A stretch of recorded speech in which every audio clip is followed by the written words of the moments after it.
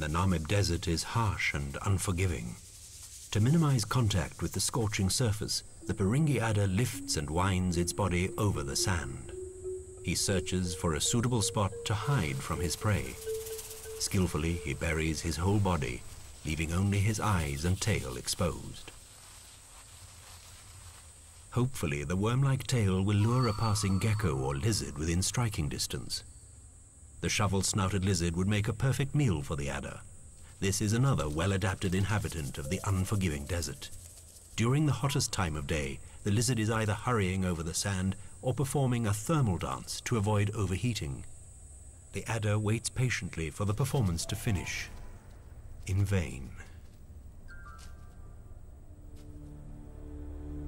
For the small Perengey adder, life is not without its dangers. Sometimes it is preyed upon by the Namib chameleon, largest of its kind in the area and bigger than the quarter-meter-long adder.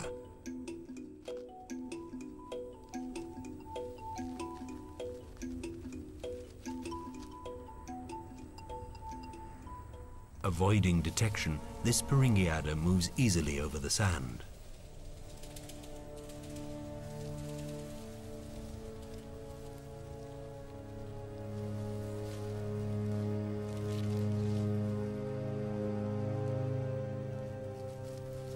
Although perfectly camouflaged against the sandy background, it buries itself, becoming almost undetectable.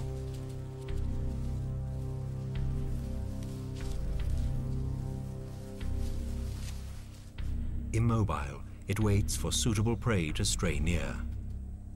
While foraging for small beetles and insects, a barking gecko moves within striking range. The lure tempting. Too quick. The fangs strike. The gecko's struggles are futile. Soon the venom will paralyze its tiny body.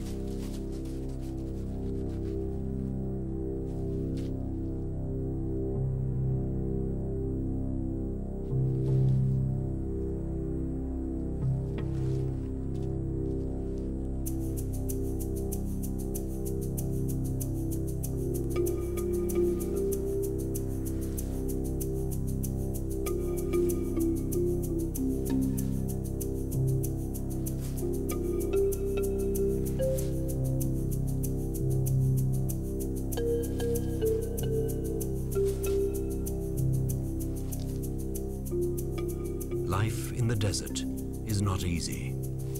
Both the hunters and the hunted endure the extremes, and only the fittest survive in Africa's harshest environment, the Namib Desert.